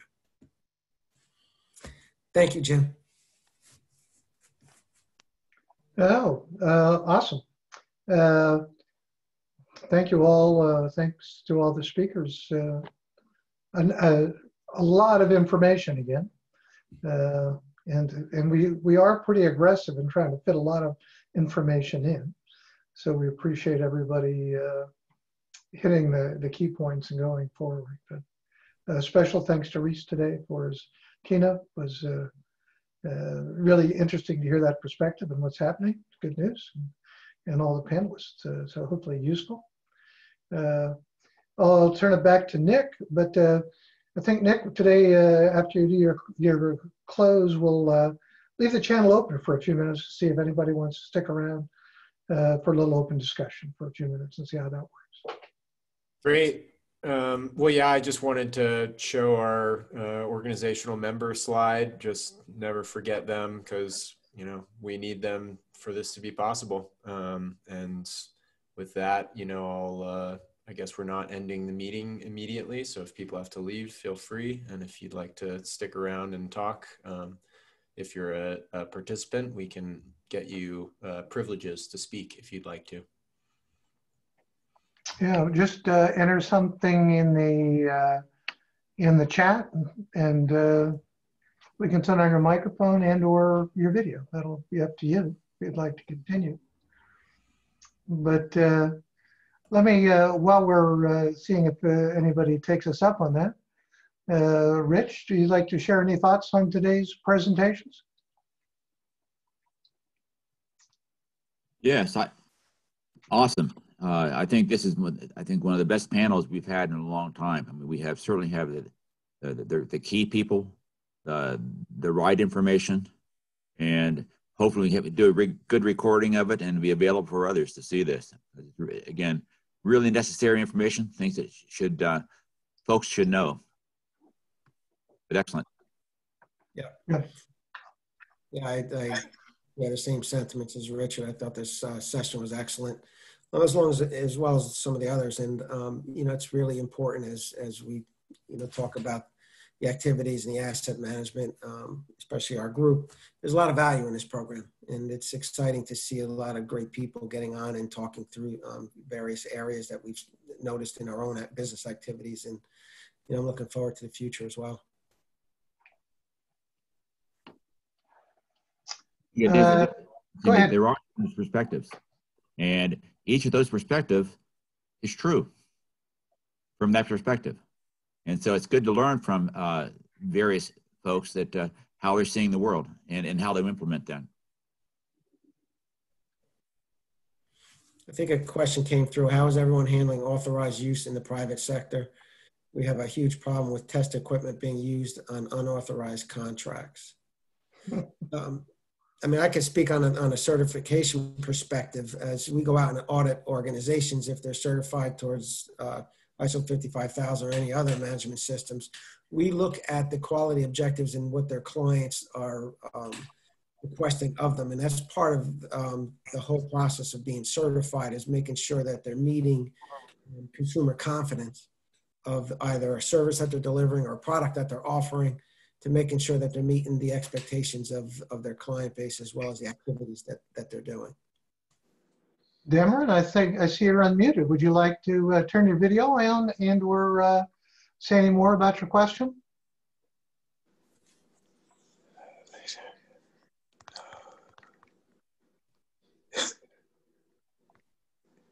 Maybe he doesn't know his microphone's on. Yeah, I'll start off. Having been responsible for those types of situations before, there's various ways of handling it. Contractually, and having authorized use, putting things on capital versus direct charge to where somebody else owns it and controls it.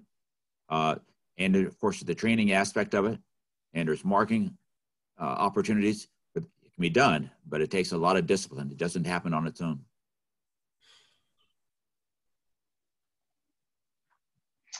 Let's see, Lindsay, your thoughts on any thoughts you'd like to share? Okay, I can unmute. Cute, cool. Great discussion. I particularly enjoyed, oh, all right, you can have my face too. I particularly enjoyed Rhys's presentation. Rhys, that was great stuff. Really interesting to think about the intersection between capital management and asset management and the environment. The really good food for thought there. I think that's pretty much it. I think, we're moving forward, and I think we're in an exciting phase where there's a lot more attention being paid to asset management in general and ISO 55000 in particular, and that it gives me a lot of hope for the future. So Jennifer, how about you? I enjoyed each presentation, a wide range of standard development.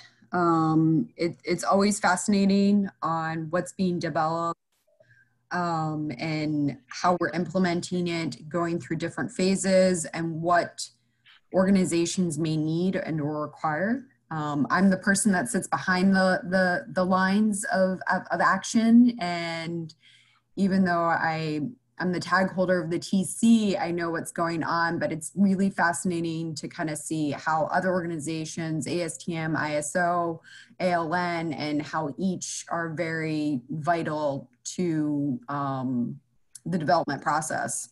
So, but I thought it was very, very informative. Good, thanks. I just had, in listening to the comments, I had an interesting thought, at least to me. With, among the recent developments and occurrences in our country in this difficult year, myself and some friends in a neighborhood started a book club, and we started reading the book How to Be an Anti-Racist, which is a book I would really heartily recommend. It was a total eye-opener for me as an old white guy. I didn't know what I didn't know, and I thought I knew there was lots of stuff I didn't know, but there was way more stuff that I didn't know that I didn't know. That's true. Really good book, worthwhile. What's it called, Jim? I'm sorry? What is it called, Jim? The book is How to Be an Anti-Racist. Okay. Actually, the man that wrote it's right from this area. It was originally from Brooklyn, but he's from New York City, I think Brooklyn. Okay. And he lived in Prince William County right out here. I used to live out there. But the reason that I particularly mention it is he talks about the intersection of racism and sexism, racism, and other factors and gender identity and things like that. And the idea, I thought that idea of using the word intersections was a really powerful concept to start to get to this kind of multivariable analysis that Rhys was talking about. Not just to talk about one thing, but to talk about two things. And then maybe we get to more complex questions of how those interact with other things. Mm-hmm. Today we were talking about the intersection of asset management and standards, I think is a way to describe it. We've had suggestions over this week about other intersections we could have, about the security infrastructure organization, CASI, I think it is, CISA, the infrastructure specific plans around security. And it's a government agency. That would be an interesting intersection. Next week we have our day on equity and asset management. And I think, I see the IAM has a program ongoing. It's great. I've seen some great videos they have about, equity in their own organization. I think, we're also making those kind of considerations and did so in the development of this agenda this year. We always think about it. We thought about it more this year and made sure that we weren't blind to some of these things we didn't know. But beyond that, it's the huge intersection between asset management and racism and a number of other social issues. We just can't deny that these have huge impacts. Where pipelines get built, where buildings get torn down to build infrastructure for other people, and who's that working for? And there's just so much there Rhys also, of course, talked about intersection with the finance, the intersection with the environment, intersection with sustainability. Marty Rowland has, opened our eyes on new ways to think about infrastructure in terms of not the physical structure, but the services provided. It's about education. Well, what are the assets you need? What's the infrastructure you need to provide education or food in cities, et cetera? So I think, at least in my thinking, it's going to be a new part of the way I think about asset management. Is about intersections and how we can, investigate those and learn. Yeah. I think sort of the history of this is of the ALN and the ISO TC 251, and specifically the US tag. We're involved in the early stages of that, and through the development. I'm still involved, but was leading it with a lot of good people. But what was interesting about the US group is we had so many different interests. And we all thought what we did was asset management. We weren't sure about these other people. But we learned to capitalize on those differences and those intersections. And it really helped inform our US participation in the larger ISO 55000 effort. All right, I've gone on long enough, that's all. Nick, how about you? What do you got to say? Great discussion there, Jim. I did also enjoy the talk of intersectionality between asset management and leadership and sustainability, and kind of expanding terms like value and sustainability to mean more and to be viewed in different lenses as those terms, intersect with the environment or, life cycle of buildings and et cetera. So I went to a liberal arts college, and intersectionality was a big term that we discussed in the context of almost every subject that we came across. We were kind of looking at how various subjects, topics, problems intersect with other ones and other user groups. Hey, before we all cut off, how did Dr. Kofi Smith do yesterday? Fabulous. That was the best asset management presentation I've ever seen. Really? Oh, that's awesome. Yeah. I'm sorry. Go ahead, Rich. You were going to say something. No, I just said he did a fabulous job. He incorporated a lot of things that were said today. And, all of our charts were done independently, and it's amazing. There were some central themes, like fiduciary. There's obligation of folks to be able to, you're running an organization, there's a trust factor you have to go through. And you can't do away with your fiduciary responsibilities, including accepting assets, asset management systems. These are things that have to be done. Yeah. Dr. Smith did so good. And one of my favorite pieces was when he was talking about, people, employees and non-employees as assets, which seems kind of like a sticky, potentially issue, but his way of navigating that was so good. And just his kind of central idea of like, if you treat your people better, they will be more valuable to you in a way, or increase value, and just that thinking, I think, intersects heavily with ideas of racism and sexism and socioeconomic issues, all of that. Yeah, I mean, I've met him a couple times, and we chat once in a while, but to me, he's just a really good person. He's got a great soul, and to me, he's got a lot of energy too. So it's like, I was curious on how he performed yesterday. A leader, yeah. So Mike, your video isn't on and your microphone isn't on. You get the last word then. I've been observing you doing such a good job of leading the discussion. Dominic, it is recorded.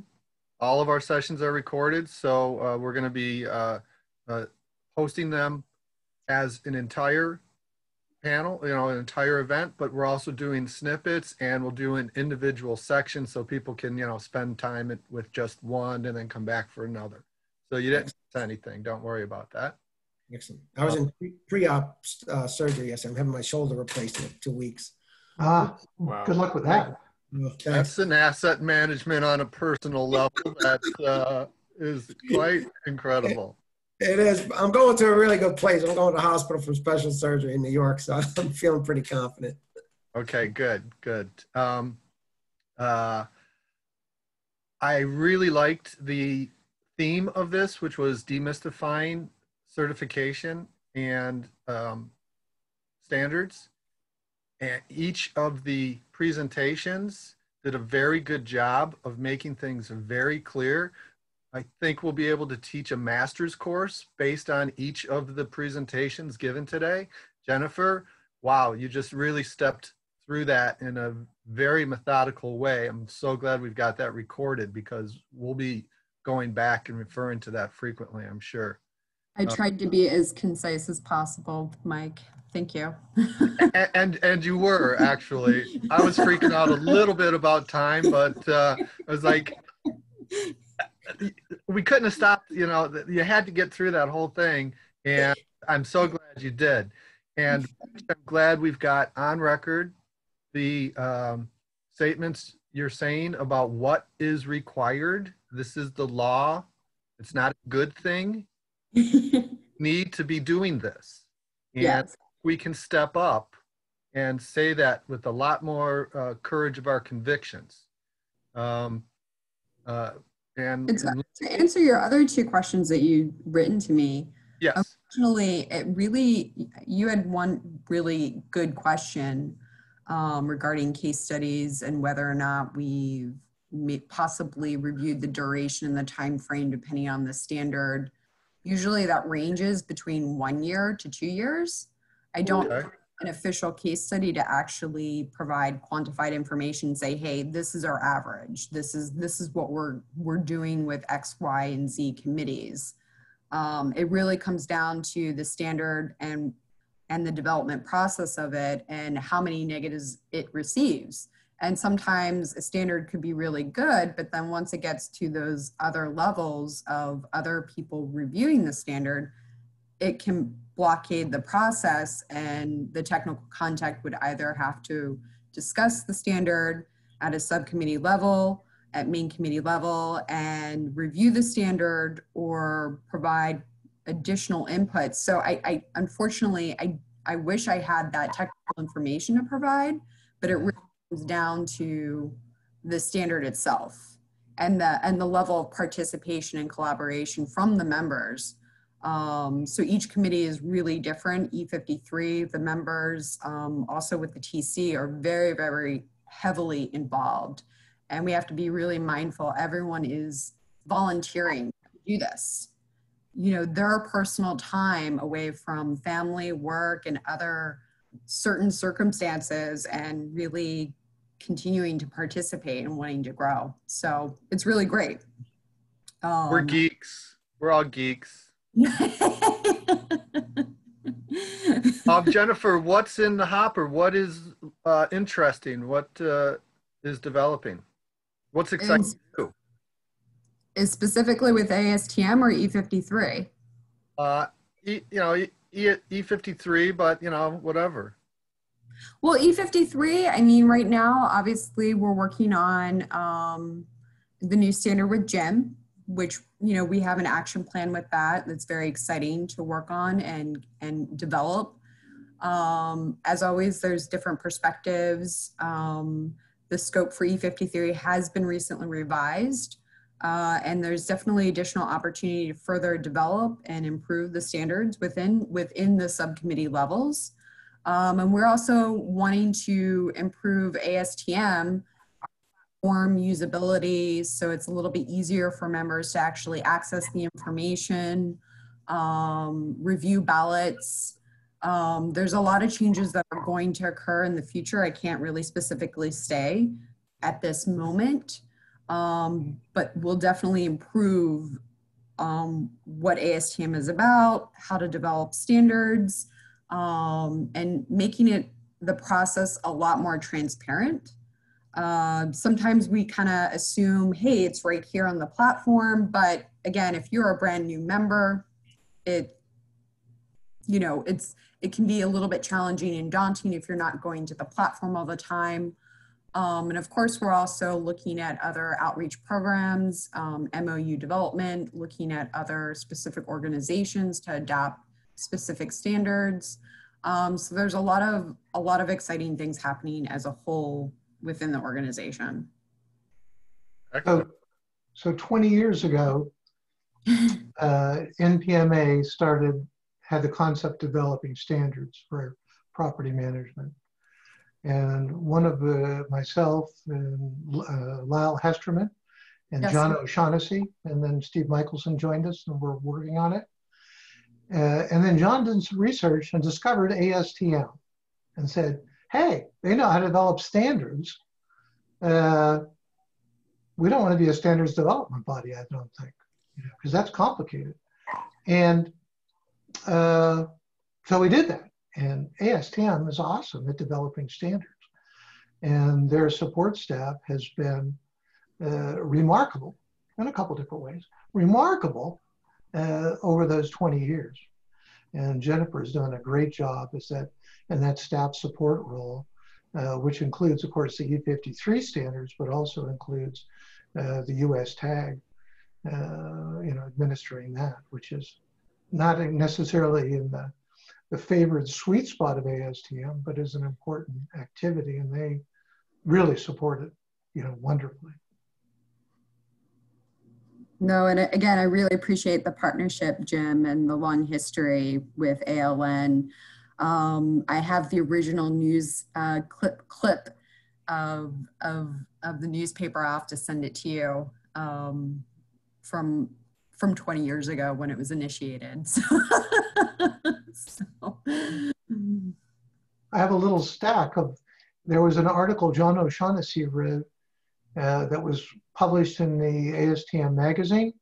And then we had a whole stack of, print, just that article printed out by ASTM, and it was called The Third Resource. It's a good article, and it might be worth, I don't know, is there any way we can, link to that, resurface that and post it on our website or link to it or something? It really informed my thinking a lot. Within the committee documents, it's just that folder specifically is just shared with the committee. We can upload any past documents so that can be linked appropriately, or we can also promote it on the public page as well as additional information so that new members can understand the history a little bit better, and the longevity, and all the new standards have gone through the ASTM process and continue to be further developed and enhanced. So yes. God, it makes me want Thai food.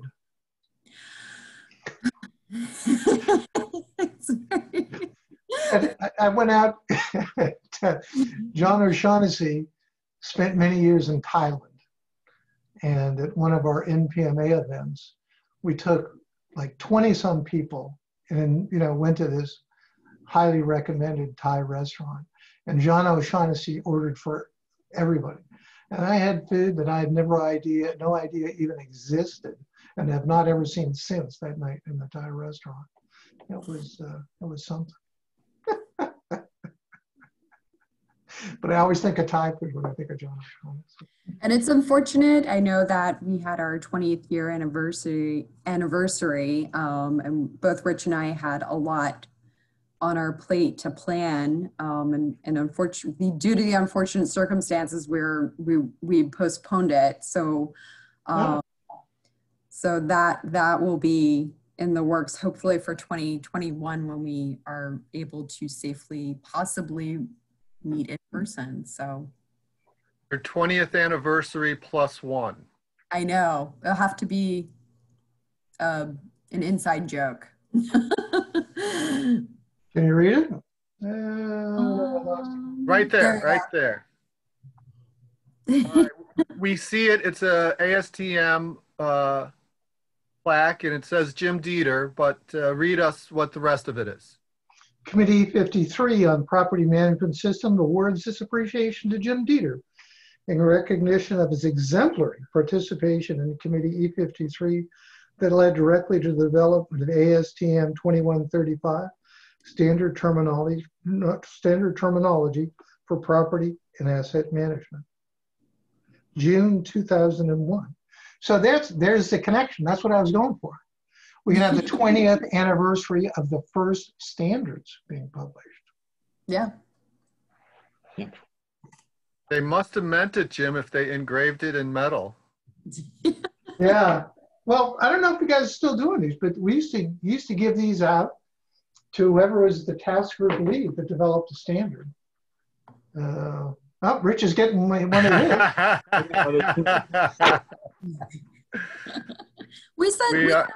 his. Anyone who developed a new standard, we order the plaques for them. We gave them to Rick Schultz and Marty. So yeah. Cool, great. We'll do that. Yeah. Dust that off. Aline looked at me when here I am in my downstairs office, and I started putting these plaques on the wall. Aline's like, "Are you out of your mind?" And I said, "No, it makes me feel good. Those are some I'm a good person. Memories." What'd you say, Rick? They're telling me I'm a good person. I need that feedback. Yeah, we all need that. When my parents had parties, at the end of the night, my father would say, "Honey, let's go to bed so these people can leave." And I think that if we don't end this meeting, then we've got 7 people that will just continue on. So we should probably do the good thing and let them move on. But this has been a discussion that we will definitely include as a separate item on our website for people to be able to watch this discussion. Well, I think we should call out Amelia and Anderson and Cecilia and George and James and John and Madalena and say thank you for hanging in there with us. You're actually all made active now. So if anybody who is still on and hasn't said anything, especially John Shellness, you've been a very active participant, and this is our chance to give you some time to talk. But they all might also be off somewhere else and just need us. I'm actually sitting right here listening intently and having enjoyed this thoroughly, and it's bringing me back to my old days at McDonald's with asset management, as an asset management person, and just knowing that title back in the day, it's very funny.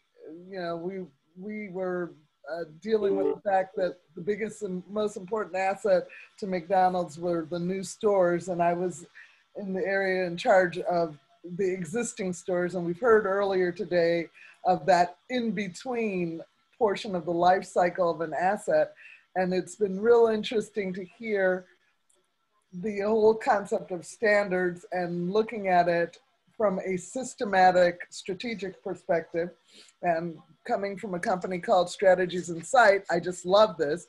And so I could sit here and listen to you guys all day. I need to be doing some other work, but I have enjoyed it. So thank you very much. Lots of learning, and has me enticed to think about getting a designation even. We'll see. But it was very interesting. So thank you for putting together a great, thus far, a great forum. I've really enjoyed it. And this is a good chance for us to plug Cecilia, who will be on a panel next Tuesday for our addressing inequity with asset leadership. And then next Thursday, our first ALN Espanol event, all in Spanish. So thank you for paying attention this week and for your involvement next week. Yes, I hope that I can bring something to the table that will be as informative as what was brought today, because it's been very interesting for me. Might not be as technical when you come to us, but some of that systemic stuff is still necessary in commonplace thinking and understanding, which common sense is not always too common. And the concept of simplification of management systems and breaking it down as you guys have, and creating standards that we don't reinvent the wheel, but have what great minds have put together and have a common thing across cultures that can be implemented is very, very exciting, and warrants making sure that we all start talking about it and thinking about it. That's great. Thank you. Mindfully. I think Cecilia gets the last word then. That seems appropriate. I like it. I like it. Well, thank you so much for allowing us to participate. All right. Well, I'm out. You know, y'all can keep talking. I think I have to go to work. All right. No, Let's we call need it. Bye. Thank you, Bye. everyone. Thank you all. Just 1 second. I'm about to hit send on the email address you asked for. Not you, Cecilia. You can go. Thank you. Thank you, Nick. Like, I don't remember asking. Yeah. That was for John. John, there's the email address. All right. Thanks, everybody. Thank you. So you don't, Mike, you don't need me on early for the 4 o'clock event, right? Mike's gone, but No, I'm there here. he is. I'm There here. he is.